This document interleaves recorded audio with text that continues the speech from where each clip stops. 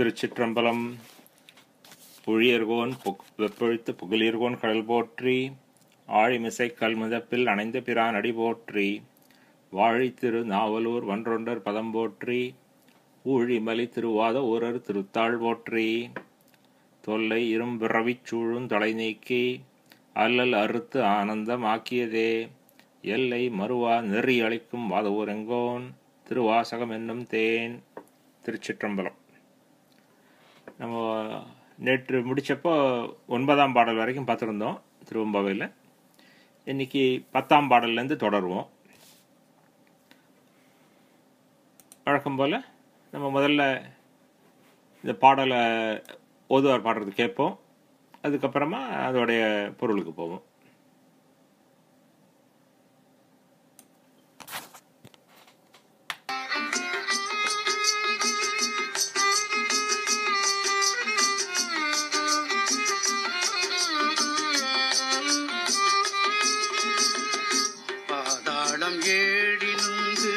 சொற்கழிவு பாதமலர் போதார் புனை முடியும் எல்லா பொருள் முடிவே, பாதாளமேடினுங்கு சொற்கழிவு பாதமலர் போதார் புனை முடியும் எல்லா பொருள் முடிவே, எல்லா பொருள் முடிவே, எல்லா பொருள் முடிவே.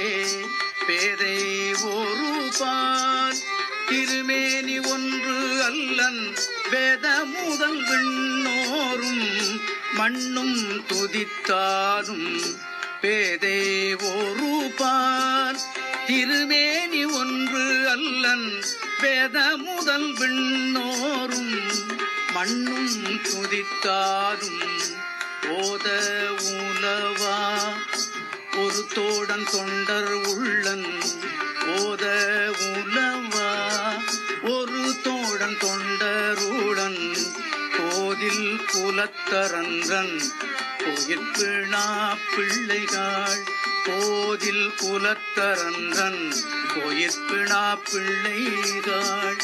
ஏதவனூர் ஏதவன் பேர், ஏதவனூர் ஏதவன் பேர் ஆருற்றராரையலார், ஏதவனூர் ஏதவன் பேர் ஆருற்றராரையலார். ஏதவனை பாடும் பரிசு ஏலோர் எம்பவாய், ஏதவனை பாடும் பரிசு ஏலோர் எம்பவாய், எம்பவாய் எம்பவாய்.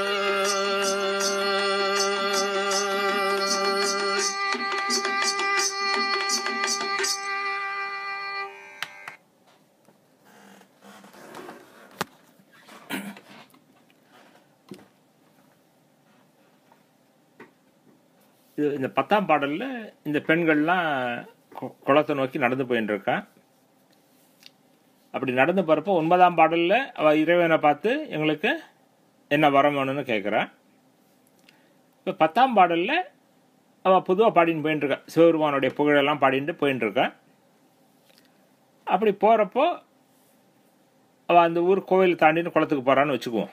அதனால் அந்த கோவிலில் பணி செய்கிற பெண்கள்லாம் இருக்கா. அவள்கிட்ட இவா போகிற வழியில் சில கேள்விகள் கேட்டுன்னு போகிறா. அது மாதிரி அந்த காட்சியில் இது அமைஞ்ச பாடல் இது. இப்போ இந்த பாட்டோடைய வார்த்தைகளுக்கும் பொருளுக்கும் போவோம். பாதாளம் ஏழினும் கீழ் சொற்கழிவு பாதமலர் போதார் புனை முடியும் எல்லா பொருள் முடிவே. இந்த 2 அடியில் அவர் சொல்கிற கருத்து, இறைவன் எல்லையில்லாத ஒளிப்பிழமாக நின்றார். அப்படி இருக்கிற இறைவனுக்கு அடிய முடியும் தேடிட்டு திருமாலும் விஷ்ணுவும் போனான். அப்போ அந்த திருவடி எங்கே இருந்தது, அந்த திருமுடி எங்கே இருந்தது அப்படின்னு இந்த வரியில் சொல்கிறார். அந்த திருவடியானது எல்லா பாதாளங்களுக்கும் கீழே இருக்குது அப்படிங்கிறார். பாதாளம் ஏழினும் கீழ் சொற்கழிவு பாதமலர். பாதமலர் அப்படின்னாக்க பாத தாமரை, திருவடி தாமரை, அதாவது மலர் போன்ற பாதங்கள் சிவபெருமானுடைய திருவடிகள். அந்த சிவபெருமானுடைய மலர் போன்ற திருவடிகள் எங்கே இருக்குது அப்படின்னா அவை பாதாளம் 7னும் கீழ் உள்ளன. நமக்கு பொதுவாக மூவுலகு அப்படின்னு சொல்லுவா. பூலோகம், வானுலகம், பாதாளம் அப்படின்னு 3 உலகம்னா பொதுவாக சொல்லுவா. ஆனால் அதே இதை 7 லோகங்களும் அப்படின்னு சொல்கிற பழக்கம் உண்டு. 7 லோகம்னாக்க 14 லோகங்கள். அப்படி அந்த 7 லோகம் அப்படின்னு சொல்கிறப்போ இந்த பூமிக்கு கீழே 7 உலகங்கள், பூமியும் பூமிக்கு மேலேயுமா 7 உலகங்கள், அப்படி அவ கணக்கு பண்ணுவா. இந்த பெயர்கள்லாம் நமக்கு தெரிஞ்சிருக்காது. அதனால் இந்த பாடலுக்கு பொருள் படிக்கிறப்போ சரி இதுக்கு உலகங்கள்லாம் என்ன அப்படின்னு நம்ம தெரிஞ்சுக்குவோம், பேராக தெரிஞ்சுக்குவோம் அப்படின்னு போய் பார்த்தேன். நல்லா சொல்கிறா. நமக்கு பாதாளம் 7 அப்படிங்கிறா இல்லையா, அந்த 7 பாதாளங்கள் என்ன அப்படின்னாக்க அத்தலம், வித்தலம், சுத்தலம், தராத்தலம், மகாத்தலம், ரசாத்தலம், பாதாளம் அப்படின்னு 7 பாதாளங்கள் பூமி கீழே. அதாவது 7 லேயர்னு வச்சுக்கலாம் நீங்கள். இப்போ இந்த அட்மாஸ்பியர் எடுத்துட்டோம்னாக்க நம்ம வாயு மண்டலம்னு பொதுவாக சொல்லிவிடுறோம். ஆனால் அது சயின்டிஃபிக்காக பார்க்குறப்ப அட்மாஸ்பியர், அதில் இது அயனோஸ்பியர், இது ட்ரோபோஸ்பியர் அப்படின்னு வெவ்வேறு லேயரை சொல்கிறா. அது மாதிரி இந்த பாதாளங்கிறது பூமி கீழே இருந்தாலும் நமக்கு கீழே இருந்தாலும் அதில் 7 லேயராக நம்ம அவள் விளக்கி சொல்லியிருக்கா. அத்தலம், வித்தலம், சுத்தலம், தராத்தலம், மகாத்தலம், ரசாத்தலம், பாதாளம் அப்படின்னு. அது மாதிரி பூமிக்கு மேலே 7 உலகங்கள், பூமிக்கு மேலே தான் பூலோகம், புவலோகம், சுவலோகம், மகலோகம் அப்படின்னு 7 உலகங்கள் இருக்கு. அது நம்மளுடைய நூல்களில் காணலாம் இந்த பெயர்கள், அதோட விளக்கங்கள்லாம். அதனால் இங்கே இவர் என்ன சொல்கிறார் அப்படின்னாக்க இந்த சிவபெருமானுடைய திருவடியானது 7 பாதாளங்களுக்கும் கீழே இருக்கு, அவற்றையும் கடந்தது. அதாவது நமக்கு கீழே என்னென்ன உலகங்கள்லாம் உண்டோ அத்தனை உலகங்களையும் கடந்து அதுக்கு மேலேயும் இருக்கு. அது மட்டுமல்லாமல் அந்த பாதமலர் சொற்கழிவு பாதமலர். அது என்ன சொற்கழிவுனாக்க சொல்லை கடந்த பாதமலர். அந்த பாதமலரை விளக்கி சொல்ல முடியாது, அதான் சொல்லை கடந்ததுன்னு அர்த்தம். எப்படி இறைவனுடைய பாதமானது எல்லையை கடந்தது இல்லையா, இந்த 3 டைமென்ஷனில் சொல்கிறோம் இல்லையா, நீளம், அகலம், உயரம்னு, அந்த 3 டைமென்ஷன்லேயே தாண்டி போயிருக்குது, இந்த பாதாளங்கள்லாம் தாண்டி போயிருக்குது. அதே மாதிரி நம்ம வார்த்தைகளால் அதை வர்ணிக்க முடியாது, அப்படிப்பட்டது அது. அதான் சொல்லை கடந்த பாதமலர். அது 7 பாதாளங்கள் 7ஐயும் கடந்த பாதமலர், சொல்லையும் கடந்த பாதமலர். அப்படிப்பட்ட திருவடி அவனுடைய திருவடி. அதே மாதிரி அவனுடைய திருமுடி எங்க இருக்கு? போதார் புனை முடியும் எல்லா பொருள் முடிவே. அந்த போது அப்படின்னாக்க பூ நமக்கு தெரியும். இப்போ இந்த திருவம்பாவை 2 நாளாக கேட்டுருக்கோம், அதுலேருந்து நமக்கு தெரியும் போதுனா பூ அப்படின்னு. ஏன்னா போதார் ஆம்பளையின் மேல் நின்றும் புரண்டிங்கன்னு முதல் பாட்டிலே சொல்கிறார். அதனால் போதுனா பூ. போது ஆர் புனை முடியும். புனை அப்படின்னாக்க அழகுன்னு அர்த்தம். புனைதல் அப்படின்னாக்க அலங்காரம் பண்ணிக்கிறது, புனை அப்படின்னா அழகு இல்லையா. அந்த பூக்கள் பொருந்திய இல்லை பூக்கள் அணிந்த அழகிய திருமுடி எங்கே இருக்குது அப்படின்னா அது எல்லா பொருள் முடிவு. அது எல்லா பொருளுக்கும் மேல்பட்டது. அது எல்லா பொருள்களும் முடிகிற இடமும் அதுதான். ஏன்னா எல்லா பொருள்களும் இறைவன்ட்டேருந்து தோன்ற இறைவன்ட்டே ஒடுங்கும். அதனால எல்லா பொருள்களும் இறைவன்ட்ட முடியும், அவன் அந்தமாக இருக்கான். அதனால சொல்கிறாருங்க, இந்த எல்லா பொருளும் முடிகிற இடத்துக்கும் மேலே இருக்கான் அவன், எல்லாவற்றையும் கடந்து. அதாவது முதல் 2 அடி பாதாளம் 7னும் கீழ் சொற்கழிவு பாதமலர் போதார் புனை முடியும் எல்லா பொருள் முடிவே.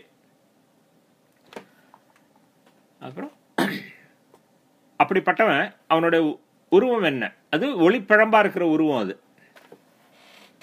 ஆனா அவன் எப்படி காட்சி தரான்? திருமேனி ஒன்று அல்ல. அவனுடைய திருமேனியை வர்ணிக்கணும் அப்படின்னாக்க அது ஒரு திருமேனி இல்லை அவனுக்கு. ஏன்னாக்க பேதை ஒரு பால்.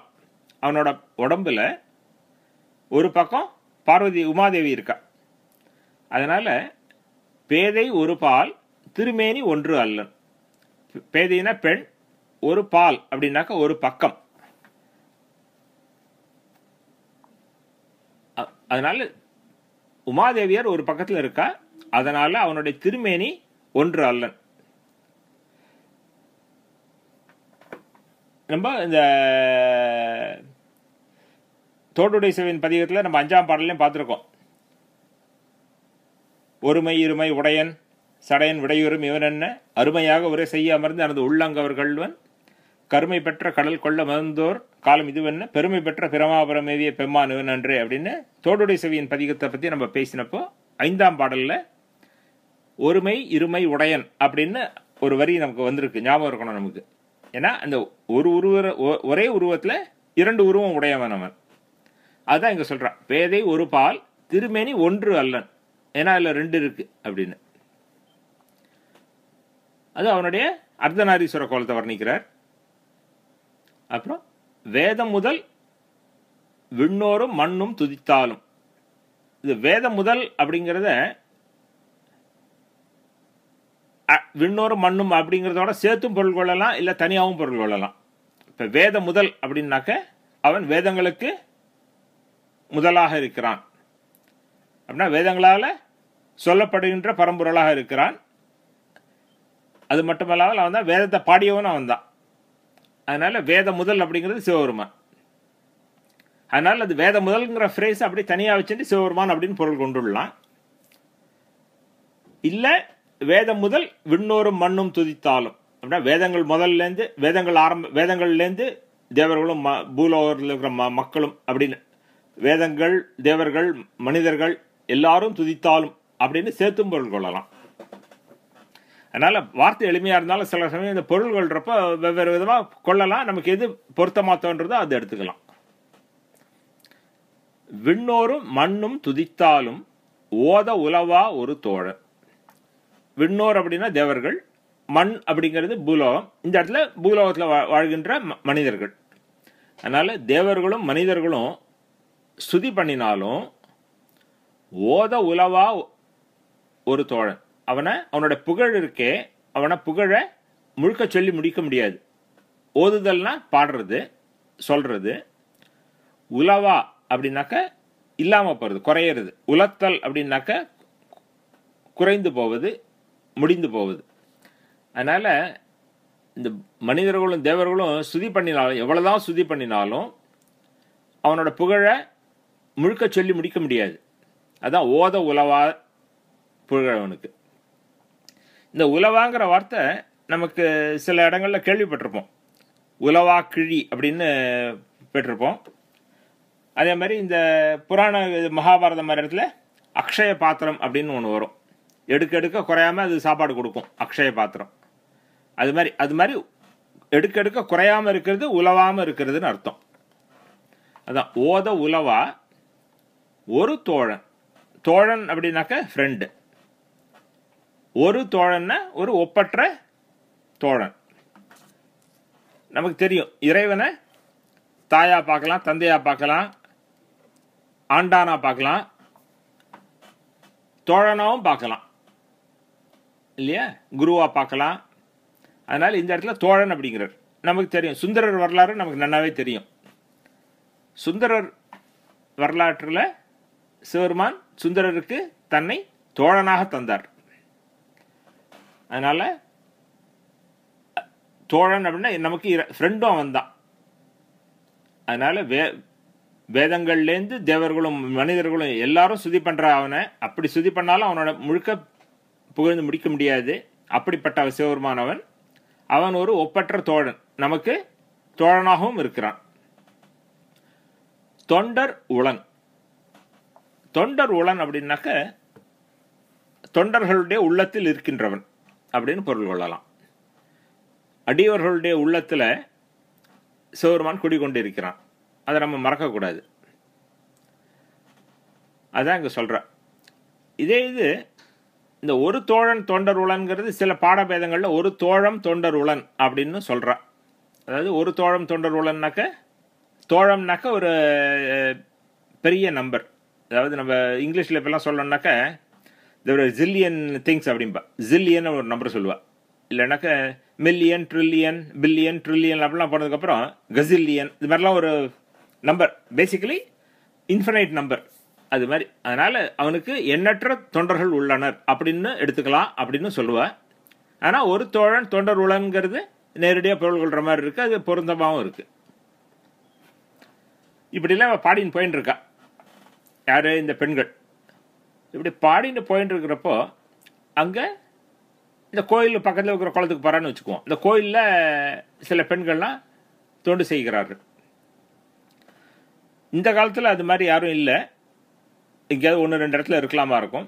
ஆனால் அந்த காலத்தில் சில பெண்கள் தங்களுடைய வாழ்வை சிவபெருமான் கோவில் திருப்பணிகளுக்காகவே ஆக்கி கொண்டனர். அவளுக்கு அந்த மாதிரி ஒரு பக்தி இருந்தது. கோவில்லையே அவள் இருப்பாள், கோயிலில் தொண்டு செய்கிற பெண்கள். அதுதாங்க கோயிற் பிணா பிள்ளைகள் அப்படிங்கிற. கோயிற் பிணா, பிணா அப்படின்னாக்க பெண், புரியுதா? பிணா அப்படின்னா பெண்ணு, பிணா பிள்ளைனா பெண் பிள்ளை. பெண் பிள்ளைகள் அது அவளை அட்ரஸ் பண்ணி கூப்பிடுறப்ப பெண் பிள்ளைகள் அப்படின்னு வரும். அது மேல இந்த பிணா பிள்ளைகள் அப்படின்னாக்க ஓ பெண்களே அப்படின்னு அர்த்தம். கோயிற் பிணா பிள்ளைகள், கோயிலில் தொண்டு செய்கிற பெண்களே அப்படின்னு கூப்பிடுற அவளை. அது மட்டும் இல்லாமல் அவளுக்கு ஒரு அட்ஜெக்டிவ் கொடுக்குறார், கோதில் குலத்து பிணா பிள்ளைகள். அது என்னது? கோதில் குலம், குற்றமற்ற குலத்தில் தோன்றிய பெண்களே. கோதுனா குற்றம், குலம் உங்களுக்கு எல்லாரும் தெரியும். கோது இல்லாத நல்ல குலத்தில் பிறந்த பெண்களே அப்படின்னு அந்த கோயிலில் தொண்டு செய்கிற பெண்களை பார்த்து கூப்பிடுறா. அவ அரண் தன் கோயிற் பிணா பிள்ளைகள், அவர்கள் சிவபெருமானுடைய கோவிலில் தொண்டு செய்கிற பெண்கள். அதனால அரண் தன் கோயில், கோதில் குலத்து அரண், கோதில் குலத்து பிணா பிள்ளைகள் அப்படின்னு நீங்க இந்த அரண் தன் கோயில்ங்கிறத முன்னாடி எடுத்துக்கணும். ஏன்னா இந்த கோதில் குலம் அப்படிங்கிறது அந்த பெண்களுக்கு அட்ஜெக்டிவ் அது. அதனால இந்த சிவபெருமானுடைய கோவிலில் பணி செய்கின்ற குற்றமற்ற குலத்தில் பிறந்த பெண்களே, அவனா வாழலாம், இவாளோட பெரியவா வாழலாம். இந்த பாடின்னு போகிற குழந்தைகளோட கோயிலில் பணி செய்கிற தொண்டு செய்கிற பெண்கள் வயசில் பெரியவர்கள். அவள்கிட்ட கேட்குறா, ஏது அவன் ஊர்? நம்ம சிவபெருமான் இருக்கானே, அவனோட ஊர் எது? ஏது அவன் பேர்? அவனோட பேர் எது? ஆர் உற்றார்? அவனுக்கு நெருங்கியவர்கள் யார்? ஆர் அயலார்? அவனுக்கு அந்நியர்கள், அவன்கிட்ட தள்ளி இருக்கிறவா யார்? ஏது அவனை பாடும் பரிசு? அவனை எப்படி பாடுறது? இதெல்லாம் எங்களுக்கு சொல்லுங்க அப்படின்னு அந்த பெண்கள்கிட்ட இந்த பாடின்னு போகிற குழந்தைகள் கேட்குறா. அப்படி இருக்கிற டயலாக் இது. அந்த கோயில் குலத்தாரன் கோயில் பணா பிள்ளை ஹால் அப்படிங்கிறது அந்த பெண் கோயிலில் பணி செய்கிற பெண்களை பார்த்து கேட்கறது. என்ன கேட்குறாங்கிறது அடுத்த 2 அடியில் இருக்கு. ஏது அவன் ஊர்? ஏது அவன் பேர்? ஆர் உற்றார்? ஆர் அயலார்? ஏது அவனை பாடும் பரிசு அப்படின்னு அவள்கிட்ட கேட்குறான். ஏன்னா இந்த பாடின்னு போகிற பெண்களுக்கு சிவபெருமானுடைய புகழ் இவ்வளோ நேரம் பாடின்னு இருக்கா, அவளுக்கு நிறைய தெரியும். இருந்தாலும் அவர்களோட இந்த கோயிலில் தொண்டு செய்கிற பெண்கள் வயசாலையும் பக்குவத்தாலையும் முதிர்ந்தவர்கள் அவர்களோட.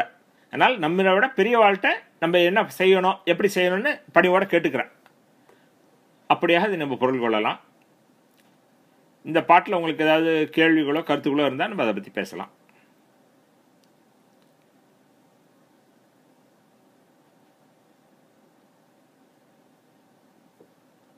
அப்படி இல்லைன்னா நம்ம அடுத்த பாடலுக்கு போயிடுவோம்.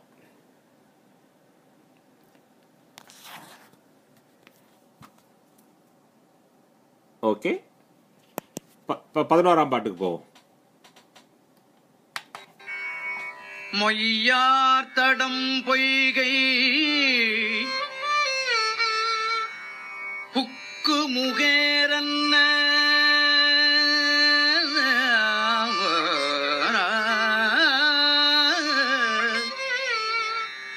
மொய்யார் தடம் பொய்கை புக்கு முகேரன்ன கையார் குடைந்து குடைந்து உன் கடல் பாடே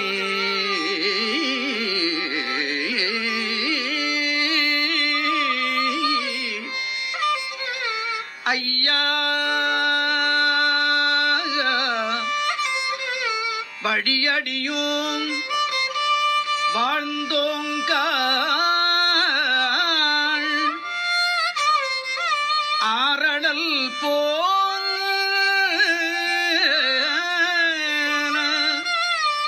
செய்ய வெண்ணீராடி செல்வா வெண்ணீராடி செல்வா சிறுமருங்குல் மையா தடங்கண் மடந்தை மணவாள மடந்தை மணவாள ஐயா நீ ஆட்கொண்டு அருளும் விளையாட்டின் உய்வார்கள் உய்யும் வகை எல்லாம் உய்ந்து ஒழிந்தோ உய்வார்கள் உய்யும் வகையெல்லாம் உய்ந்து ஒழிந்தோம் எய்யாமற்காப்பாய் எமை ஏலோர் எம்பாவாய் காப்பாய் எமை ஏல்வோர் எம்பாவாய்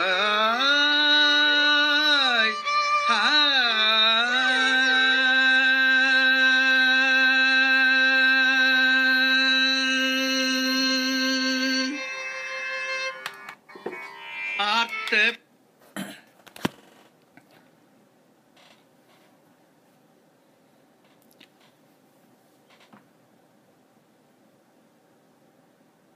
மொய்யார் தடம் பொய்கை புக்கு முகேரென்ன கையால் குடைந்து குடைந்து உன் கடல்பாடி. இப்போ இந்த பாட்டு இவா அந்த குளத்துக்குள்ளே இறங்கிட்டா, அதுதான் நம்ம புரிஞ்சுக்க வேண்டியது இல்லையா? குளத்தில் இறங்கியாச்சுப்போ அடுத்த வரப்போகிற பாடல்கள்லாம் அவள் குளத்தில் குளிச்சுட்டு பாடுற பாடல்கள். அப்படி இந்த குளிச்சுட்டு பாடுறப்ப இந்த பாட்டில் 11ஆம் பாடலாகிய இந்த பாட்டில் அவ சிவருமான நோக்கி பாடுறான் இல்லையா? இந்த பாடல்கள் ஒவ்வொரு பாட்டு ஒவ்வொரு கான்டெக்ஸ்டில் இருக்கும். சில பாடல்கள் தங்களுக்குள்ளே பாடுறது, சில பாடல்கள் போன பாட்டு அந்த கோயிலில் வேலை பணி செய்கிற பெண்களை பார்த்து கேட்டது. இந்த பாட்டில் இவ குளிச்சுட்டு இருக்கா குளத்தில். அப்படி குளிக்கிறப்போ சிவருமானை பார்த்து பாடுறான். மொய்யார் தடம் பொய்கை புக்கு, இவெல்லாம் அந்த தடம் பொய்கை, பொய்கைனாக்க குளம், தடம் பொய்கைனாக்க பெரிய குளம், விசாலமான குளம். தடம்னா பெருமை, தடங்கண் அப்படின்னு பார்த்தோம் இல்லையா? வாழ் தடங்கண் மாதேன்னு முதல் பாட்டில் பார்த்தோம். தடம் அப்படின்னா அகலமாக இருக்கிறது, பெருசாக இருக்கிறது. இந்த பெரிய குளத்துல புக்கு, புக்குனா புகுந்து. இந்த காலத்தில் புகுதல் புகுந்து அப்படிங்கிறது தான் நம்ம உபயோகத்தில் பேச்சில் இருக்கு. ஆனால் பாடல்களில் புகுதல்ங்கிறது புக்கு அப்படின்னு வரும். அதனால மொய்யார் தடம் பொய்கை, அதனது மொய்யார் தடம் பொய்கை.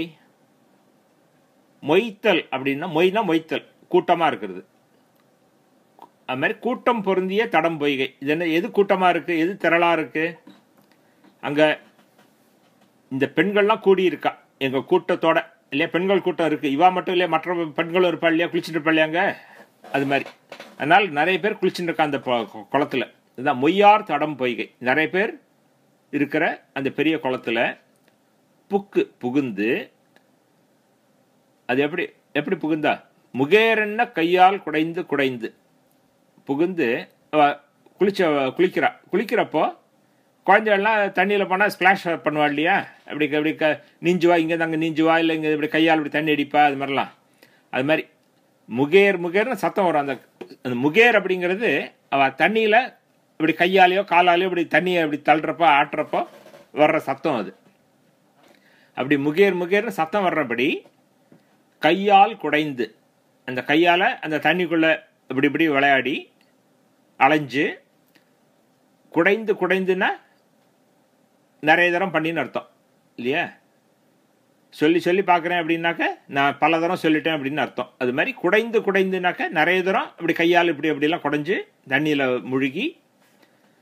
உன் கடல் பாடி, உன்னுடைய திருவடியை புகழ்ந்து பாடி.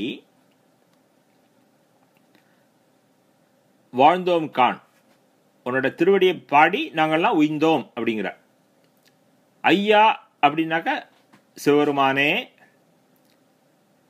வழி அடியோம். வழி அடியோம்னாக்க நாங்கள்லாம் உன்னுடைய அடியவர்கள். ஆனால் எப்படிப்பட்ட அடியவர்கள்? நாங்கள் மட்டும் அடியவர்கள் இல்லை, எங்கள் அப்பா அம்மாவும் உன்னோட அடியவர்கள், எங்கள் தாத்தா பாட்டியும் அடியவர்கள், என்னோட கொள்ளு தாத்தா பாட்டியும் உன்னோட அடியவர்கள். அப்படி பரம்பரையாக நாங்கள்லாம் சிவருமானுக்கு அடியவர்கள். அதுதான் வழி அடியோம். வழி அப்படின்னாக்க இந்த இடத்துல வழி வழியான்னு அர்த்தம். வழி வழியானாக்கா பரம்பரையா இல்லையா? நாங்கள்லாம் பரம்பரையா உன்னுடைய பக்தர்கள். அப்படிப்பட்ட நாங்கள் உன்னுடைய புகழை பாடி உன்னுடைய கடலை பாடி வாழ்ந்தோம். அப்படின்னா உன்னுடைய திருவடியை புகழ்ந்து பாடி அதனால நாங்கள் உய்ந்தோம் அப்படிங்கிற. வாழ்ந்தோம்னாக்க நன்னா இருக்கும்னு அர்த்தம். கான் அப்படிங்கிறது இது சில பாடல்களில் வரும். இது அசை அப்படின்பா, முன்னிலை அசை அப்படின்பா. அதாவது யார்கிட்டயா ஒன்று சொல்கிறப்போ தெரியுமான்னு நம்ம பேச்சில் கேட்போம் இல்லையா? நான் என்ன பண்ணேன் தெரியுமா அப்படின்னு ஒருத்தட்ட கேட்டால் வச்சுக்கோ, நம்ம பேச்சில் வரும் இதெல்லாம். நான் நேற்றுக்கு அங்கே போனேன் தெரியுமா அப்படின்பா. அப்படின்னாக்கா இந்த தெரியுமாங்கிறதுக்கு ஒரு ஃபில்லர் வேர்டு இது. அது மாதிரி இங்கே கான் அப்படிங்கிறது ஒரு ஃபில்லர் வேர்டு இந்த பாட்டில். ஐயா, வழியடியோமை ஆகிய நாங்கள் இந்த பெரிய குளத்தில் புகுந்து குளிச்சு உன்னுடைய திருவடி புகழை பாடி வாழ்ந்தோம். அதுக்கப்புறமா வர்ற சில வார்த்தைகள்லாம் சிவருமானுடைய வர்ணனைகள். அவனை கூப்பிடுறது, சொல்றது. ஆரழல் போல் செய்யா. ஆரழல் போல் செய்யா அப்படின்னாக்க, அழல் அப்படின்னா நமக்கு தெரியும், நெருப்பு. ஆரழல் போல்னா அருமையான நெருப்பு, அரிய அழல் அப்படிங்கிறது ஆரழல். அது மாதிரி ஒரு அற்புதமான நெருப்பு போன்ற செய்யா. செய்யன் அப்படின்னாக்க, செய் அப்படின்னாக்க சிவப்புன்னு அர்த்தம். செய்யன் அப்படின்னா சிவந்த நிறமுடையவன். அது சிவபெருமானுக்கு வர்ற பாடல்களில் வர்ற ஒரு வார்த்தை. செய்யன் அப்படின்னாக்க செம்மேனி உடையவன். அதனால ஆரழல் போல் செய்யா அப்படின்னாக்க அப்படி கொழுந்து விட்டு எரிக்கிற நெருப்பு போன்ற சக்கச்செவேல் இருக்கிற சிவபெருமானே அப்படின்னு அர்த்தம். வெந்நீர் ஆடி அப்படின்னா வெந்நீர் விபூதி, அந்த வெண்மையாக இருக்கிற திருநீற்றை ஆடியவனே. ஆடுதல்னாக்க குளிக்கிறது, அது நமக்கு தெரியும். இந்த இடத்துல இந்த பாட்டில் பல பாடல்களை பார்த்துருக்கோம். ஆடுதல் அப்படின்னாக்க குளிக்கிறது. வெந்நீர் ஆடி அப்படின்னா திருநீற்றில் குளிக்கின்றவன் அவன். அப்படின்னா என்ன அர்த்தம்? உடம்பு முழுக்க விபூதி பூசியிருப்பான் சிவபெருமான். அதில் வெந்நீர் ஆடி அப்படி, ஆடி அப்படின்னாக்க பூசியவன் அப்படின்னு அர்த்தம். ஆடி அப்படின்னாக்க பூசியவனே அப்படின்னு அர்த்தம். அதாங்க வெந்நீர் ஆடி, அது நெடிலது. அது வெந்நீர் பூசியவனே, செல்வா, செல்வனே. இந்த செல்வன்கிறது நமக்கு தெரியும், பல பாடல்களில் சிவபெருமான செல்வன் அப்படின்னு சொல்லுவா. அந்த நம்ம இதுக்கு முன்னாடி பார்த்த சிதம்பரம் பதிகம் ஒன்று பார்த்துருந்தோம், சம்பந்தர் பதிகம். அந்த அந்த பதிகத்தில் 5ஆம் பாடலில் வரும், செல்வ நெடுமாடம் சென்று சேனோங்கி செல்வம் மதிதோய செல்வம் உயர்கின்ற செல்வர் வாழ்தலை சிற்றம்பலமேய செல்வன் கடலேத்தும் செல்வம் செல்வமே அப்படின்னு ஒரு பாட்டு. நம்ம சில வாரங்களுக்கு முன்னாடி அதை பார்த்தோம்.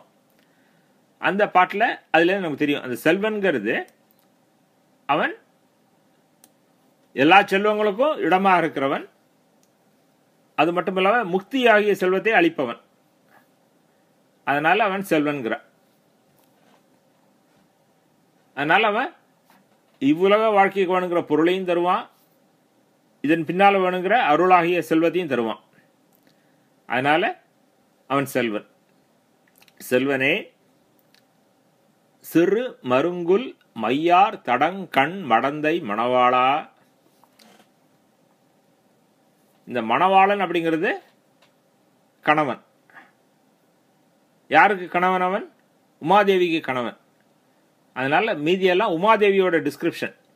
சிறு மருங்குல் மையார் தடங்கண் மடந்தை மணவாளா.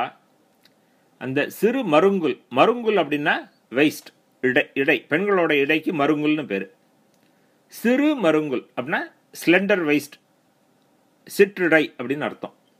இந்த சிற்றிடை உடைய மை ஆர் தடம் கண், மை அணிந்த விசாலமான கண்களை உடைய மடந்தை, அந்த பெண்ணாகிய உமாதேவி, அவளுக்கு கணவனே. மடந்தைனா பெண்ணு, மையார் தடங்கன்னா மை அணிந்த பெரிய கண். அதனால சிறு மருங்குல் மையார் தடங்கண் மடந்தை மணவாளா. இந்த சிற்றிடையும் மை அணிந்த பெரிய கண்களையும் உடைய உமாதேவிக்கு கணவனே. ஐயா சுவாமி, நீ ஆட்கொண்டு அருளும் விளையாட்டின் உய்வார்கள் உய்யும் வகையெல்லாம் உய்ந்து ஒழிந்தோம். நீ ஆட்கொண்டு அருளும் விளையாட்டு, அது என்னது? ஆட்கொண்டு அருளும் விளையாட்டு, இந்த எல்லாமே இறைவனுடைய லீலை அப்படிங்கிறோம். அந்த லீலைங்கிறதுக்கு தமிழ் வார்த்தை விளையாட்டு. நீ ஆட்கொண்டு அருள்கின்ற இந்த லீலைகளில் உனக்கு பக்தி செஞ்சு உய்ந்தவர்கள்லாம் இருக்காளே, அப்படி உய்ந்தவர்கள் எப்படி எப்படியெல்லாம் உய்வார்களோ அப்படியெல்லாம் நாங்கள் உய்ந்து விட்டோம் அப்படிங்கிறா. அப்படியே உன்னோட பக்தர்கள் உனக்கு தொண்டு செஞ்சு எப்படியெல்லாம் நல் நன்மை பெறுவார்களோ அந்த மாதிரி நன்மைகள்லாம் நாங்கள் பெற்று விட்டோம். எல்லா உய்ந்து ஒழிந்தோம்னா எல்லா நன்மைகளும் பெற்று விட்டோம் அப்படின்னு சொல்லிட்டு அடுத்த அடியில் சொல்றா, எய்யாமல் காப்பாய் எமை அப்படிங்கிற. நாங்க இனிமே வருந்தாதபடி காப்பாத்துவாயாக அப்படிங்கிற. யோசிச்சு பார்த்தா நமக்கு புதுசா தெரியும். உன்னோட நீ ஆட்கொண்டு அருளும் விளையாட்டுல உய்வார்கள் உய்கிற வழியிலெல்லாம் நாங்கள் உய்ந்து விட்டோம் அப்படின்னாங்க. நம்ம உய்ந்தாச்சு, நாங்களாம் உய்ந்து விட்டோம் அப்படின்னாக்க அப்புறம் எதுக்கு எப்படி நமக்கு வருத்தம் வரும்? எய்யாமல் காப்பா எமை அப்படிங்கிறால, எங்களுக்கு கஷ்டம் இல்லாதபடி காப்பாத்து அப்படிங்கிறால. திரும்ப அது என்னது? இது முரணா இருக்கேன்னு நமக்கு தோணலாம். இதுல நம்ம ரெண்டு விஷயமா அது பொருள் கொள்ளலாம். ஒன்று, இதுவரைக்கும் எங்களுக்கு எல்லாம் நல்லதே பண்ணியிருக்கு, நீ உன்னோட அருள்னால எல்லாம் நல்லபடியா ஆயிருக்கு, சந்தோஷமா இருக்கும். இனி வருங்காலமும் இதே மாதிரி சந்தோஷமா இருக்கணும் அப்படின்னு ஃபியூச்சரை பத்தி அவ கேட்கிறான் இல்லையா? Past and present we are happy, but ஃபியூச்சர்ல we want to be happy அப்படிங்கிற மாதிரி எடுத்துக்கணும். அதை எய்யாமல் காப்பாய். எய்த்தல் அப்படின்னாக்க வருந்துதல், கஷ்டப்படுறது, துன்பப்படுறது, எய்த்தல். எய்யாமல் அப்படின்னா நாங்கள் துன்பம் இல்லாமல், துன்பப்படாமல் அப்படின்னு அர்த்தம். காவாய்னு வரணும் பாட்டுல. பொதுவாக தாராய், காவாய், கேளாய் அப்படின்னு தான் இந்த ரெக்வஸ்ட்லாம் வரும். ஆனால் இந்த இடத்துல காப்பாய் அப்படின்னு ஒரு ஸ்டேட்மெண்ட் மாதிரி வர்றது. அது பாட்டில் அது அப்படி வந்திருக்க வழியே அதோட இன்டென்ஷன் காத்தருள்வாயாக அப்படின்னு அது ஒரு ரெக்வஸ்ட் தான். அது எங்களை எதிர்காலத்தில் காத்தருள்வாயாக. அதன் எதிர்காலத்தில் காத்தருள்றது இதை நம்ம ரெண்டு விதமாக பொருள் கொள்ளலாம். ஒன்று, இந்த 9ஆம் பாடலில் கேட்டிருக்கா இல்லையா? உன்னடியார் தாழ் பணிவும் ஆங்கவர்க்கே பாங்காவும் அன்னவரே எங் கணவர் ஆவார், அவர் உகந்து சொன்ன பரிசை தொழும்பார் பணி செய்வோம், இன்ன வகையை எமக்கு எங்கோன் அருளுதியல் நல்குதியல் என்ன குறையும் இலோம் ஏலோர் எம்பாவாயின்னு 9ஆம் பாடலில் சொல்லிருக்கா. அது மாதிரி அருள் புரிஞ்சாக்க இவாளுக்கு கஷ்டம் கிடையாது. அதே இந்த சொல்ற எதிர்காலத்தில் நாங்கள் கஷ்டம் இல்லாமல் எங்களை காப்பாற்று அப்படிங்கிறத, இது எங்களுக்கு நல்ல கணவர்கள் வரட்டும் அப்படிங்கிற ரெக்வஸ்டோட ரிமைண்டராகவும் எடுத்துக்கலாம். இல்லைன்னாக்க இந்த பிறவிக்கு அப்புறம் இனிமேல் பிறவி இல்லாதபடி எங்களுக்கு முக்தி கொடுத்து அருள்வாயாக அப்படின்னு எடுத்துக்கலாம். இது உரைகள் எல்லாம் போடுறத இனிமேல் பிறவியில் கஷ்டப்படாதபடி எங்களுக்கு பிறவி இல்லாதபடி அருள்வாயகன்னு உரையில கொடுக்குற. ஆனால் எனக்கு என்ன தோணிச்சுனாக்க, இந்த சிறுமிகள் 9ஆம் பாடலில் தான் கணவன் வேணும்னு கேட்டிருக்கா. இங்கேயும் அது மாதிரி எதிர்காலத்தில் எங்களை கஷ்டம் இல்லாமல் காப்பாற்று அப்படிங்கிறது அந்த எங்களுக்கு நல்ல சிவபக்தர்களே கணவர்களாக வரணுங்கிறது முன்னாடி இருக்கிற வேண்டுகோளை நீ அருள் புரிவாயாக நீங்க ரிமைண்டர் கொடுக்குற மாதிரி எனக்கு தோணித்து.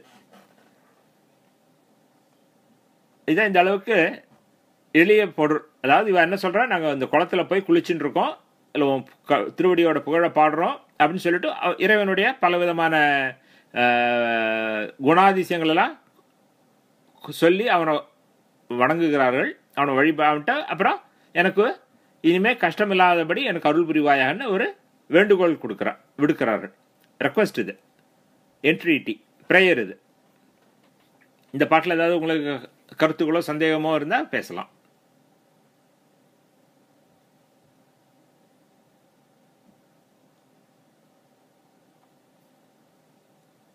Okay okay. இப்போ நம்ம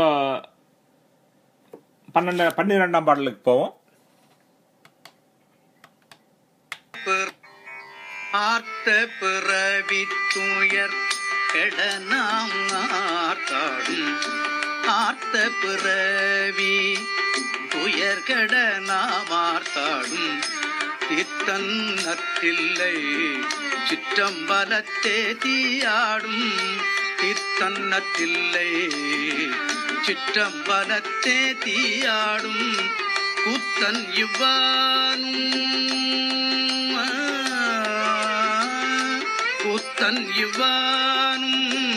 குவலயமும் எல்லோமும் கூத்தன் இவ்வானும் குவலயமும் எல்லோமும் காத்தும் படைத்தும் கறந்தும் விளையாடி காத்தும் படைத்தும் கறந்தும் விளையாடி கூத்தன் இவ்வானும் குவலயமும் எல்லோமும் காத்தும் படைத்தும் கறந்தும் விளையாடி வார்த்தையும் பேசி படை சிலம்பவார் கலைகள் வார்த்தையும் பேசி படை சிலம்பவார் கலைகள் ஆர்ப்பரவம் செய்ய அணிகுடல் மேல் வண்டார்ப்ப அணிகுடல் மேல் வண்டார்ப்ப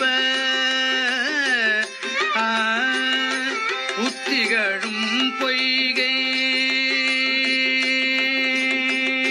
புத்திகளும் பொய்கை உடைந்துடையான் பொற்பாதம் புத்திகளும் பொய்கை உடைந்துடையான் பொற்பாதம் ஏத்தி இருஞ்சுனை நீர் ஆடேலோரெம்பாவாய் ஏத்தி இருஞ்சுனை நீர் ஆடேலோரெம்பாவாய் புத்திகளும் பொய்கை உடைந்துடையான் பொற்பாதம் ஏத்தி இருஞ்சுனை நீர் ஆடேலோரெம்பாவாய்.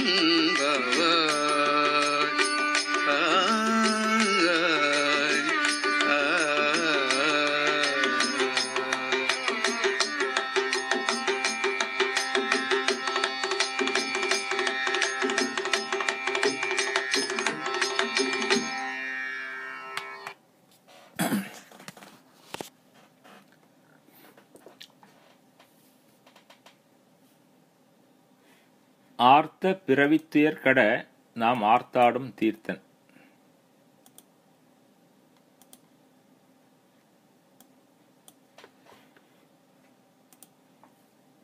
நற்றில்லை சிற்றம்பலத்தே தீயாடும் கூத்தன். இதெல்லாம் இந்த பாட்டு முழுக்க இறைவனுடைய தன்மைகளை சொல்லி அதுக்கப்புறம் அவனை புகழ்ந்து நம்ம இந்த குளத்தில் குளிக்கலாம் அப்படின்னு இந்த பெண்கள் தங்களுக்குள்ள பாடிக்கிற பாட்டு இது. இதுவும் இதுக்கு அடுத்தாப்புல வரக்கூடிய சில பாடல்களும் இதே மாதிரி தான். இந்த குளத்தில் அவள் குளிச்சுட்டு இருக்கிறப்ப அவள் ஒருத்தர் பொதுவாக பாடின்னு குளிக்கிற பாடல்கள். இது நம்ம இந்த பாடலை ஃப்ரேஸ் பை ஃப்ரேஸ் பார்ப்போம். ஆர்த்த பிறவி துயர் கட நாம் ஆர்த்தாடும் தீர்த்தன் அப்படிங்கிறது ஒரு சென்டென்ஸ். இதில் ஆர்த்த பிறவி துயர், ஆர்த்தல் அப்படின்னாக்க சில அர்த்தங்கள் உண்டு. இதில் இந்த இடத்துல கட்டுதல், பிணித்தல் அப்படிங்கிற அர்த்தம். நம்மை பிணித்திருக்கிற இந்த பிறவி துயர், இந்த பிறவி அப்படிங்கிற இந்த கஷ்டம் இருக்கு, இந்த துன்பம், பிறவி துன்பம், அது நம்மளை பிணிச்சிருக்கு. அதை விட்டு நம்மளால் நீங்க முடியாது. பந்தங்கள், நம்ம வினைகள் எல்லாம் நம்மளை பிணிச்சிருக்கு. நமக்கு பிறவிகள் ஒன்று பின்னாடி ஒன்று வந்துட்டே இருக்கு. அதனால இந்த பிறவிகள் துயர்மிக்க பிறவிகள். அதனால இந்த ஆர்த்த பிறவி துயர், நம்மை பிணித்திருக்கிற இந்த பிறவி ஆகிய துன்பம் கெட, அவை விட்டு போகணும், அழிஞ்சு போகணும் அப்படின்னாக்க நம்ம என்ன பண்ணணும்? நாம் ஆர்த்தாடும் தீர்த்தன். நம்ம ஆர்த்து ஆடுதல். ஆர்த்தல்னா இந்த இடத்துல ஆர்த்தல்ங்கிறது ஒலித்தல். நம்ம பாடி ஆடி குளிக்கின்ற தீர்த்தமாக இருக்கின்றான் அவன்.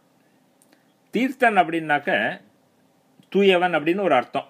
தீர்த்தம்னா தூயவன், தீர்த்தன்னா தூயவன், தூய்மை செய்பவன் இல்லையா? அதனால இந்த இடத்துல தீர்த்தன்கிறது சிவபெருமான சொல்றது, நம்ம குளிக்கிற தீர்த்தமாக இருக்கிறான் அவன் அப்படின்னு. அதே சமயத்தில் சிவபெருமான் தலையில கங்கையை வச்சுட்டு இருக்கிறதுனால அப்படியும் அவன் கங்கையை தாங்கி இருக்கிற தீர்த்தன் அப்படின்னு சொல்லிக்கலாம். ஆனா நம்ம குளிக்கின்ற தீர்த்தமாக இருக்கிறான் அவன். நம்ம அவனுடைய பக்தி செய்து அவனுடைய திருவடியில நம்ம வணங்கினாக்க நமக்கு பிறவி துயர் போகும் அப்படிங்கிறது அர்த்தம். அதனால நம்ம பிணித்திருக்கிற பிறவி துயர் கெடுவதற்காக நாம் சந்தோஷமாக குளிக்கின்ற தீர்த்தமாக இருக்கின்றவன் சிவபெருமான் அப்படிங்கிறார். அதுதான் அந்த முதல் அடி. ஆர்த்தல்னா முதல்ல ஆர்த்த கட்டுதல், ரெண்டாவது ஆர்த்த சத்தம் போட்டு பாடுறது, சத்தம் போடுறது. அது சத்தம் போடுறதுங்கிறது ஆர்த்த ஆடுதல்னாக்க நம்ம சத்தம் போட்டு குளிக்கிறோம் அப்படின்னா என்ன அர்த்தம்? குளிக்கிறப்ப உற்சாகமா ஆரவாரம் பண்ணிட்டு குளிக்கிறான், சந்தோஷமா குளிக்கிறான்னு அர்த்தம். நற்றில்லை சிற்றம்பலத்தை தீயாடும் கூத்தன், அது இந்த சிவபெருமானுடைய இன்னொரு டிஸ்கிரிப்ஷன். அந்த பெருமான் நல்ல ஸ்தலமாகிய தில்லையில சிற்றம்பலத்துல கையில தீயை ஏந்தி கொண்டு ஆடுகின்ற கூத்தனவன். அது நமக்கு தெரியும். நடராஜ பெருமான் ஒரு கையில தீயை ஏந்தின்றிருப்பார் ஆடுறப்போ.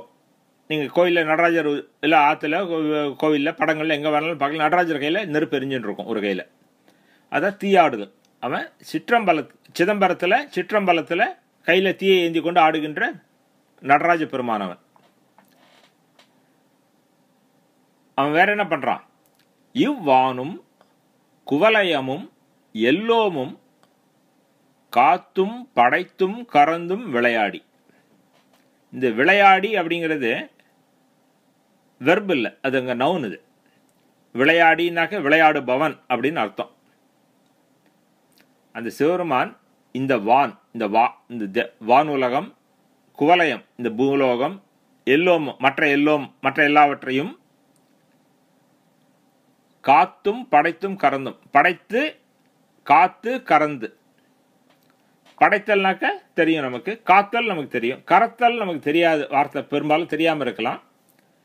படைத்தல்னாக்க சிருஷ்டி பண்றது, காத்தல்னா சம்ரக்ஷணம் ரக்ஷணம் பண்றது, கரத்தல் அப்படின்னாக்க சம்ஹாரம் பண்றது. சம்ஹாரம் பண்றது அப்படிங்கிறது பொதுவா இங்கிலீஷ்ல டெஸ்ட்ரக்ஷன் அப்படின்னு சொல்லிடுவா.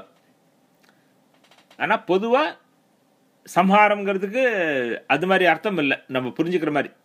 கரத்தல் அப்படின்னாக்கா மறைத்தல், ஒழித்தல், ஒடுக்குதல் அப்படின்னு அர்த்தம். அதாவது இந்த பிரபஞ்சமானது சிவபெருமான்கிட்டேருந்து தோன்றி நிலை பெற்று மீண்டும் சிவபெருமானுக்குள்ள ஒடுங்கும்.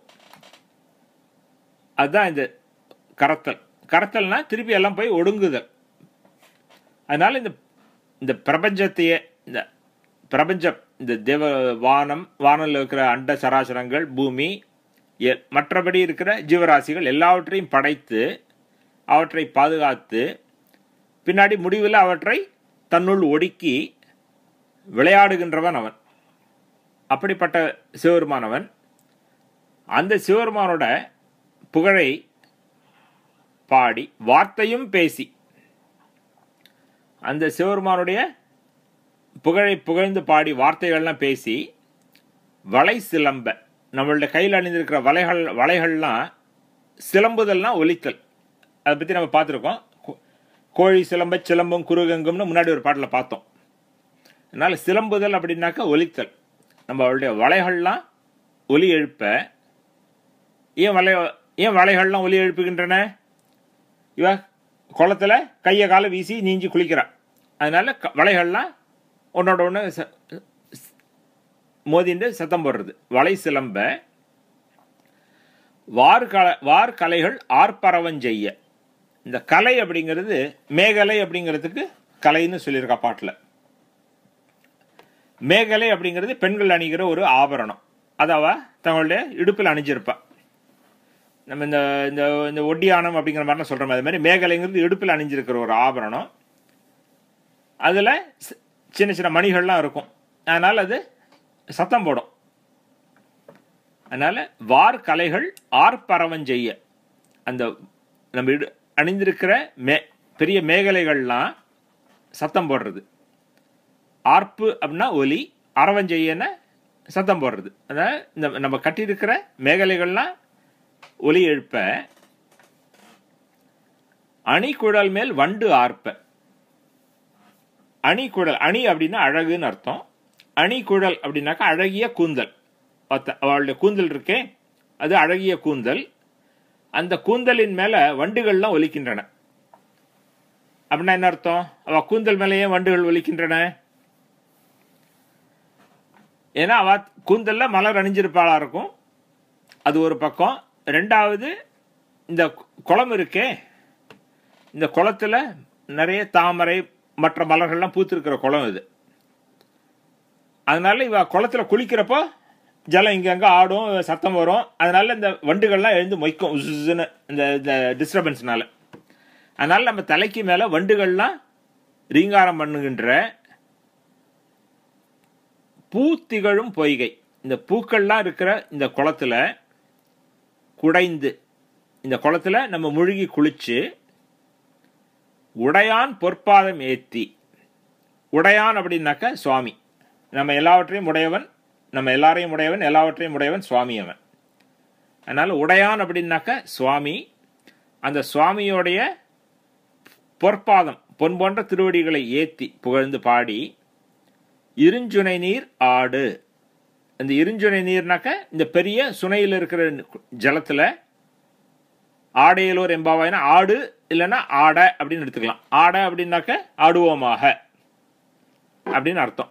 அதனால இந்த பாட்டு முழுக்க இந்த பெண்கள் தங்களுக்குள்ள பாடின்னு இருக்கா.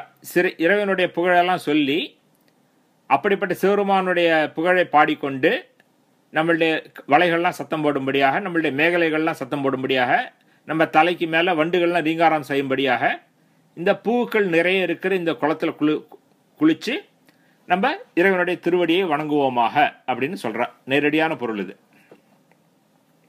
இதுல உங்களுக்கு ஏதாவது சந்தேகமோ கருத்துக்களோ இருக்கா? ஓகே.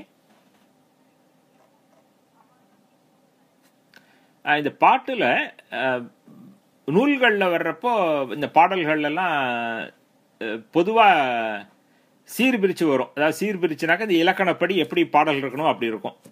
நான் உங்களுக்கு அனுப்பிச்ச அந்த பாடல்களுடைய அடிகளில் உங்களுக்காக கொஞ்சம் பொருள் புரியறதுக்காக பதம் பிரித்து, உங்களுக்கு எங்கெங்கெல்லாம் ஒரு பாஸ் இருந்தாக்கல, எங்கெங்கெல்லாம் ஒரு ஃப்ரேஸ் முடியறது, அங்கெல்லாம் ஒரு கமா மாதிரிலாம் போட்டு உங்களுக்கு புரியறதுக்காக அப்படி பண்ணிருக்கேன்.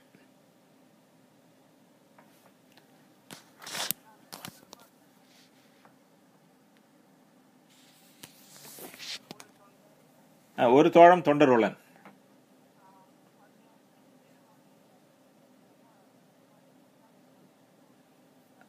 ஆமாம் ஆமாம். அதாவது இந்த பாடல்களில், Tamil செய்யுள்களில் comma, semicolon, full stop இது மாதிரி விஷயங்கள்லாம் கிடையாது பாட்டில். நம்ம பழைய ஓலைச்சுவடிகள் எல்லாம் பார்த்தோம்னா பாட்டு முழுக்க அப்படியே நீளமாக போயிட்டே இருக்கும். அது எங்கே கமா போட்டு நிறுத்திக்கணும், எங்கே ஃபுல் ஸ்டாப் இருக்குது அப்படிங்கிறதெல்லாம் நம்மளாம் புரிஞ்சுக்கணும். அதனால் இந்த பாடல்களை பார்க்குறப்போ, அதை நம்ம பொருள் கொள்கிறப்போ எப்படி பொருள் கொண்டா சிறப்பாக இருக்கும், எப்படி பொருள் கொண்டா பொருத்தமாக இருக்கும் நம்ம பார்த்து பொருள் கொள்ளணும். சில சமயம் ஒன்றுக்கு மேற்பட்ட விதமாக பொருள் கொள்றதுக்கு வாய்ப்பு உண்டு. அப்போ நம்ம எந்த இடத்துல எப்படி பார்க்கணும், சமயத்தில் ரெண்டு விதமாகவும் பொருள் கொள்ளலாம், புரியணும், ரெண்டு விதமாகவும் பொருள் புரிஞ்சுக்கிற மாதிரி வரும். அப்போ ரெண்டையும் எடுத்துக்கலாம்.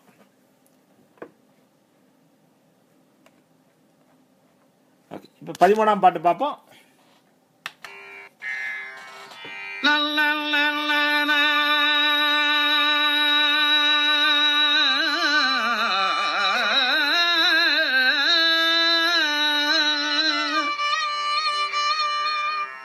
பைங்குவளைக்கார் மலரால் செங்கமலப் பைம்போதால் அங்கம் குறுகினத்தால் பின்னும் அரவத்தால்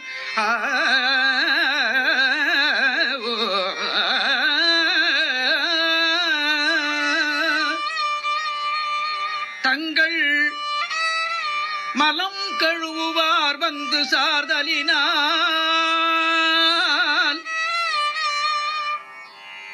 எங்கள் பிராட்டியும் எங்கோனும் போன்றி செய்த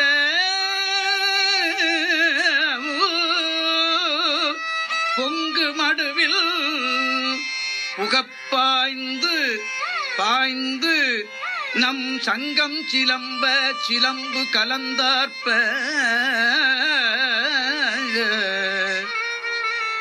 சங்கம் சிலம்ப சிலம்பு கலந்தார்ப்ப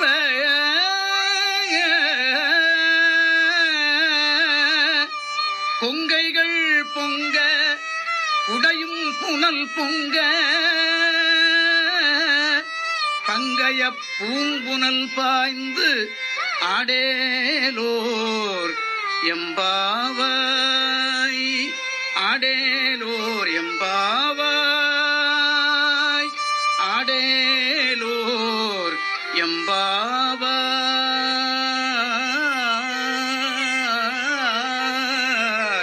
ஆனா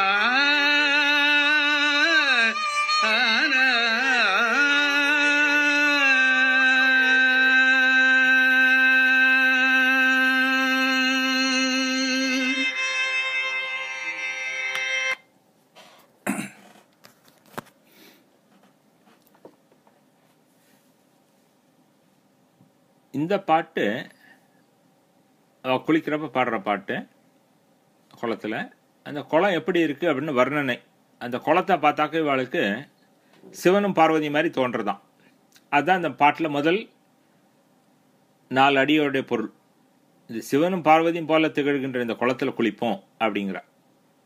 அது எப்படி இந்த சிவனும் பார்வதியும் போல இந்த குளம் இருக்குது அப்படின்னு வர்ணிக்கிறது அந்த முதல் 4 அடிகள். அதனால் இது தமிழில் சிலேடைன்னு ஒரு வகை பாடல்கள் உண்டு. அதாவது ஒரு பாட்டோடைய அடிகளை பார்த்தோம்னாக்க அந்த அடிகளுக்கு பொருள் கொள்கிறப்போ இது 2 விதமாக பொருள் கொள்கிற மாதிரி அமையும். இந்த பள்ளிக்கூடத்தில் படிச்சிடும் தமிழ் இதில் காலமேக புலவர் மாதிரி சிலேடை பாடலாம் பாடிருக்கார். இந்த மாதிரி பாம்புக்கும் எண்ணெய்க்கும் அப்படின்லாம் ஆடி குடத்தடையும் மூடி திறக்க முகங்காட்டும் அப்படின்லாம் வரும். பார்த்தெல்லாம் கொஞ்சம் ஞாபகம் இருக்கும் சிலேடை. அது மாதிரி இந்த பாட்டில் முதல் 3-4 அடியில் அவர் சிலேடையாக பாடுறார். எப்படி இந்த குளமும் சிவபெருமானும் ஒரே மாதிரி இருக்கா அப்படின்னு. பைங்குவளை கார் மலரால் செங்கமல பைம்போதால் அப்படின்னு இந்த 2 விஷயம் சொல்றாருங்க. இந்த குளத்துல பூக்கள்லாம் பூத்துருக்கு. எந்த விதமான பூக்கள்லாம் இருக்கு? பைங்குவளை கார் மலரால் சில கரிய நிறமுடைய பூக்கள்லாம் இருக்கு. குவளை பூ அப்படிங்கிறது நீங்க பல பாடல்களை கேட்டுப்பட்டிருப்பேன். அது பெண்களுடைய கண்ணுக்கு வர்ணனையா வரும். குவளை போன்ற கண் அப்படின்னா கண் அந்த டார்க்கா இருக்கிற கண்ணுன்னு அர்த்தம். குவளை அது கொஞ்சம் டார்க்கா இருக்கிற பூ. அது பைங்குவளை கார் மலரால். அதனால நம்ம பைங்குவளைனா பைமை அப்படின்னா ஃப்ரெஷ்னஸ், பச்சைன்னு ஒரு அர்த்தம். அந்த பச்சைங்கிறது இளமைக்கு புதுமைக்கு எல்லாத்துக்கும் வரும். அதனால புதுசா பூத்த குவளை பூக்கள் பைங்குவளை கார் மலரால். புதுசா பூத்த car மலர்னா dark flower. Karnaugh dark கரிய. அதனால டார்க் கரிய நிறமுடைய குவளை பூக்களாலும் செங்கமல பைம்போதால் சக்கச்சவேல் இருக்கிற தாமரை பூக்களாலையும் போதுன்னா பூ தெரியும். செங்கமல பைம்போதுன்னாக்க சேப்பா இருக்கிற தாமரை பூ. அதனால இந்த குளத்துல குவளை மலரும் பூத்திருக்கு கரிய நிறத்துல, சேப்பு நிறத்துல தாமரை பூக்களும் பூத்திருக்கு. அதனால இந்த ஒரே குளத்துல பக்கத்துல சேப்பா தாமரையும் கரிய நிறத்துல குவளை பூவும் இருக்கிறதுனால இது சிவபெருமானும் பார்வதி மாதிரி தோன்றது வாளுக்கு. ஏன்னா சிவபெருமான் அர்த்தநாரீஸ்வர குளத்துல வலது பக்கம் சிவபெருமான் செக்கச்செவேல் இருப்பார், இடது பக்கம் உமாதேவி கரிய நிறத்துல இருப்பார். அதான் இப்படி சேப்பும் கருப்புமா சிவனும் பார்வதியுமா தெரியுறது அவளுக்கு. அங்கங் குறுகினத்தால் பின்னும் அறவத்தால். இது குளத்துல குறுகு அப்படின்னாக்க பறவைகள் இல்லையா, அந்த பறவைகள் அங்க இருக்கு. குறுகு அப்படின்னா பொதுவா பறவைகள், அதே சமயத்தில் கான்டெக்ஸ்டை பொறுத்து அது தண்ணியில் இருக்கிற பறவைகள்லாம் இருக்கு. கொக்கு, நாரை, இது மாதிரி பறவைகள்லாம் அதுக்கும் குறுகு சொல்லுவா. அதனால அங்கம் குறுகி, அங்கம் அப்படின்னா அழகுன்னு ஒரு அர்த்தம். குறுகினத்தால் அங்க இருக்கிற அழகிய நீர்ப்பறவைகளால, கொக்கு மாதிரி பறவைகளால, பின்னும் அறவத்தால். அது மட்டுமல்லாமல் அங்கே நிறைய சத்தம் கேட்கறது. ஏன்னா இந்த குழந்தைகள், இந்த சிறுமிகள்லாம் குளிக்கிறா, மற்றபடி இந்த பறவைகள், மீன்கள் துள்ளி குதிக்கிறது எல்லாம் இருக்கு இல்லையா, வண்டுகள் ரீங்காரம் பண்ணுறது, அதனால அங்கே நிறைய சத்தம் இருக்கு. அதனால அங்கே இருக்கிற நாரைகளாலையும் கொக்குகளாலையும், அது மட்டுமல்லாமல் சத்தத்தாலையும் அப்படிங்கிற அது ரெண்டாவது அடி. ஆனால் சிவபெருமானுக்கு வர்றப்போ அங்கம் குறுகினத்தால், அங்கம்னாக்க உடம்புல இருக்கிற உறுப்புகளுக்கு அங்கம்னு பேரு. அதனால கை அப்படின்னு எடுத்துக்கலாம் இந்த இடத்துல. குறுகு அப்படின்னாக்க வளை அப்படின்னு அர்த்தம். வளையல் இருக்கு இல்லையா, பெண்கள் கையில படுக்கிற வளையலுக்கு குறுகு அப்படின்னு ஒரு வார்த்தை இருக்கு தமிழ்ல. அதனால அங்கம் குறுகினத்தால்னா கையில வளையல்னால, பின்னும் அறவத்தால் அப்படின்னா சிவபெருமானோட இது கையில வளையல் இருக்கிறது பார்வதிக்கு. பின்னும் அறவத்தால்னா உடம்புல எங்க பார்த்தாலும் பின்னி இருக்கிற பாம்புகள்னாலன்னு ஒரு அர்த்தம். அது சிவபெருமான் உடம்புல எங்க இடத்துலயும் பாம்புகள் இருக்கும். இடுப்புல பாம்பு கட்டின்ற பாரு, தலை மேல பாம்பு இருக்கும், கையில கங்கண மாதிரி பாம்பு கட்டிருப்பார், உடம்புல மார்புல பாம்பு மாலையா போட்டிருப்பார். அதனால உடம்பு முழுக்க சிவபெருமானுக்கு பாம்பு இருக்கும். அதனால கையில வளையல்னாலையும் எங்கும் பின்னுகின்ற பாம்புகள்னாலையும் அப்படின்னு இதை சிவபெருமானுக்கு அர்த்தம் பண்றப்ப புரிஞ்சுக்கணும். தங்கள் மலம் கழுவுவார் வந்து சாதலினார். இது தங்களுடைய அழுக்குகளை போக்கிக் கொள்ள விரும்புபவர்கள் வந்து அடைவதனால. இது நேரடியாக புரியும். குளத்துக்கு யாரெல்லாம் வரா, குளிச்சு உடம்ப தூய்மைப்படுத்திக்கிறதுக்காக வரா இல்லையா, புற தூய்மைக்காக. சிவபான்ட்டு பார்வதி கிட்டையும் அடியவர்கள் எதுக்காக போறா, அகத்தூய்மைக்காக. நமக்கு புற தூய்மைங்கிறது உடம்புல இருக்க அழுக்கு போறது, அகத்தூய்மைங்கிறது நம்ம மனசுல இருக்கிற குற்றங்கள் போறது, நம்மை பிணித்திருக்கிற மும்மலங்கள் போறது. மலம் அப்படின்னு அதுக்கு பேரு. நமக்கு இந்த சைவ சித்தாந்தத்தில் நம்ம பிடித்திருக்கிற மும்மலங்கள் அப்படின்பா. கர்மம், மாயை, ஆணவம் அப்படின்னு 3 மலங்கள் எல்லா உயிர்களையும் பிணித்திருக்கின்றன. இந்த மும்மலங்களும் நீங்கினாக்க நம்ம இறைவனை அடைவோம். அதனால மும்மல நீக்கிறது தான் முக்கியம் சைவ சித்தாந்தத்தில். அதனால சுவாமி கிட்ட நம்ம அடியவர்கள் எதுக்கு போறா, மலங்கள்லாம் நீங்குவதற்காக. அதான் 2 விதமாக இந்த பொருள் கொள்ளலாம். தங்கள் மலம் கழுவுவார் வந்து சாதலினால் எங்கள் பிராட்டியும் எங்கோனும் போன்று இசைந்த பொங்கு மடு. எங்களுடைய பிராட்டி, பிராட்டினா தலைவி, எங்கள் தலைவியும் எம் தலைவனும் போல இருக்கின்ற இந்த பொங்குகின்ற மடு. பொங்கு மடுனா அழகிய குளம் அப்படின்னு வச்சுக்கலாம். இந்த அழகிய குளத்துல புகப்பாய்ந்து நம்ம அதுக்குள்ள டைவ் அடிப்போம் அப்படிங்கிற, புகப்பாய்ந்து அதுக்குள்ள நம்ம குதிச்சு குதிச்சு நீஞ்சி, பாய்ந்து பாய்ந்துனா அப்படி இங்க நீஞ்சா நீஞ்சி, நம் சங்கம் சிலம்ப. நம் சங்கம்னா, சங்கம்னா வளையலுக்கு இன்னொரு பேர் சங்கம். நம்மளுடைய வளையல்கள்லாம் சிலம்ப ஒலி எழுப்ப சத்தம் போட, சிலம்பு கலந்தார்ப்ப. சிலம்புங்கிறது காலில் அணிகிற ஒரு ஆபரணம். பார்த்தா சில பெண்கள் குழந்தைகள்லாம் காலில் ஒரு கொலுசு போட்டிருப்பா, அது நடக்கிறப்ப சலங்கு சலங்கு சத்தம் போடும், அதுக்கு சிலம்புன்னு பேர். அதனால நம்மளுடைய சிலம்பு கலந்தார்ப்ப, நம்ம கையில் இருக்கிற வளையெல்லாம் சத்தம் போடுறது, அதே மாதிரி நம்ம காலில் இருக்கிற சிலம்புகளும் சேர்ந்துட்டு சத்தம் போடுறது. ஏன்னா கையை காலெல்லாம் உதச்சி நீஞ்சிண்டு விளையாடுறாவா குளத்துல. கொங்கைகள் பொங்க குடையும் புனல் பொங்க. இவ சந்தோஷமா விளையாடுறதுனால உடம்புல ஒரு பூரிப்பு வருது. அதனால கொங்கைகள் பொங்க. கொங்கைகள்னா ஸ்தனம். இந்த பெண்கள் தங்களுடைய ஸ்தனங்கள்லாம் பூரிக்கிறபடி, நம்ம குடைகின்ற புனல் பொங்கும்படி, நம்ம குடைஞ்சு நீஞ்சி விளையாடுறோமே, இந்த ஜலமும் மேலே எழுந்திருக்கிறவ. ஏன்னா நம்ம கையில் அப்படி ஸ்பிளாஷ் பண்ணோம்னா தண்ணி மேலே வரும். அதான் குடையும் புனல் பொங்க பங்கைய பூம்புனல் பாய்ந்து ஆடையலோர் எம்பாவாய். நம்ம இந்த தாமரைகள் பூத்து இருக்கிற இந்த அழகிய குளத்துல நீஞ்சி குளிப்போம் அப்படின்னு அந்த பாட்டு முடிக்கிறான். ஏன்னா இந்த பாட்டு முழுக்க அவ குளிக்கிறப்ப பாடுற பாட்டு, பொதுவாக பாட்டு, எப்படி குளிக்கிறோம் அப்படின்னு சொல்றான்.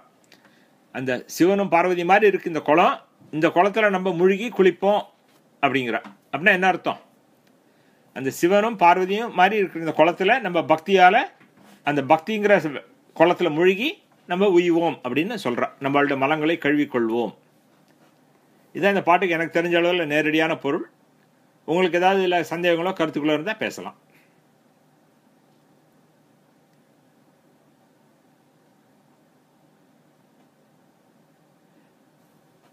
ஓகே, அப்படி கேள்விகள் எதுவும் இல்லைன்னாக்க, ஏன்னா இப்போ நேரம் எடுத்து நிற்கிறேன் இன்னைக்கு, அதனால் இன்னைக்கு இந்த பாட்டோட நிறுத்திக்குவோம். நம்ம நாளைக்கு நான் ஸ்கெட்யூல் பண்ணுறேன், நாளைக்கு இந்த பாடல்களை தொடருவோம். வேற ஒன்றும் கருத்துக்கள் இல்லைன்னா இந்த இடத்துல முடிச்சுக்குவோம். ஓகே, திருச்சிற்றம்பலம்.